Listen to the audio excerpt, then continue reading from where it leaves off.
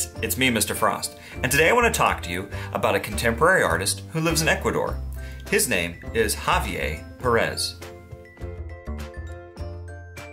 Javier Perez combines everyday objects with simple illustrations to create a series of imaginative and unexpected composite drawings.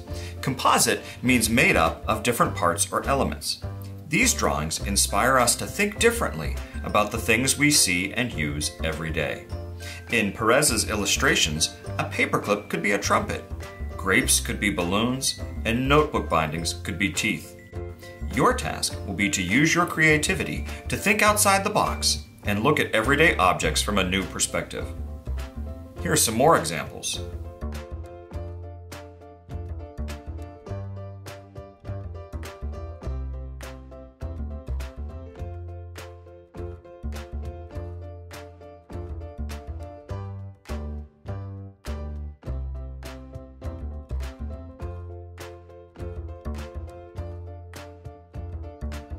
Those were pretty cool, right? So here's what we're gonna do.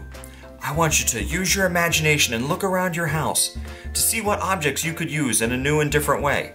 And we're gonna use those to make a drawing. The cool thing about this lesson is the objects that you use don't become a part of your drawing. They're not glued on there or taped on there, so you don't have to worry about ruining anything. Let's get started. All we need today is paper and some objects and something to write with. I'm going to use marker so you can see what I'm doing. Now, one object that I found was this tape measure. And I had a cool idea when I saw this tape measure of something I could make it. Can you guess what I'm going to turn it into? Watch.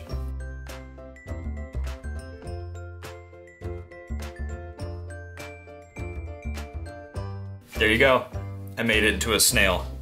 Did you guess? All right, let's try another one. This was an old necklace that belonged to Mrs. Frost and some of the parts fell off of it, but I had a cool idea when I saw this one. See if you can guess what I'm gonna make this time.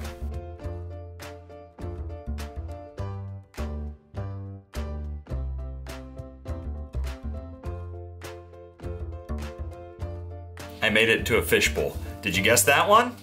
All right, let's try another. For this one, I'm going to use a couple of these socket tools that I found in my garage.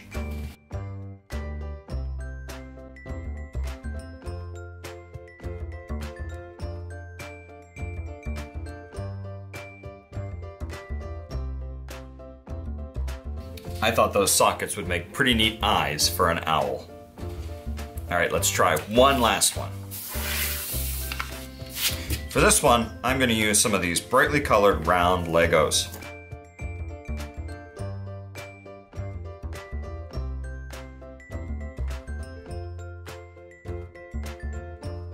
And I made them into a gumball machine. They'd also make good balloons or wheels.